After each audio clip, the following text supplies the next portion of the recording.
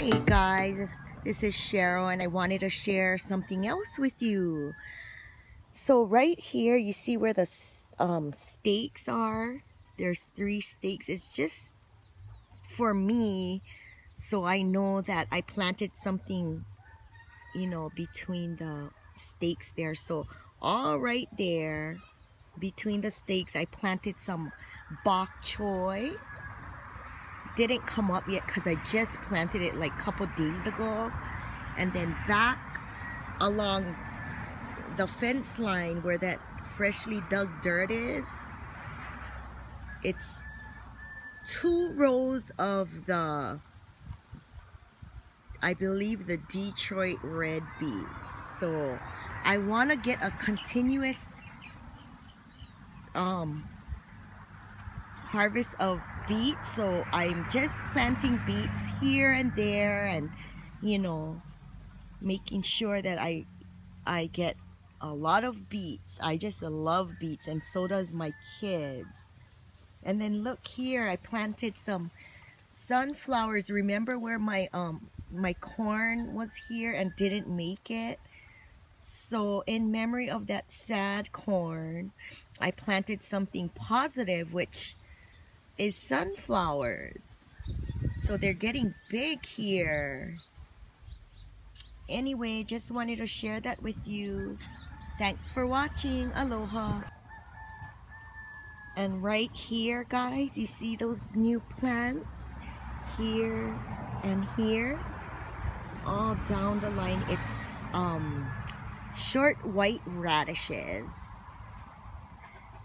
So they look like they're doing fine. And then here is some cucumber plants popping up slowly, but they are coming up. Also wanted to show you guys something beautiful. So before in this bed I had the, oh my gosh, ruby queen beets. I tend to forget sometimes. Anyway, look at how beautiful my beets are turning out. This is the Detroit reds, and honestly, some can already be harvested. I like my beets more on the smaller side. Look, if you've never had fresh beets, guys, straight from the garden, oh my gosh, it is, oh, I was gonna say something bad, but no, because I'm so happy, it's so good. Anyway, it's fabulous. That's all I need to say. Sweet, oh my god. I like to just boil mine, throw it in some icy cold water right after, and it peels so easily. Even my kids love them. And look, a volunteer sunflower right in the beet bed. But yeah, there is some beets that I can harvest, but I'm just gonna leave them a little bit longer.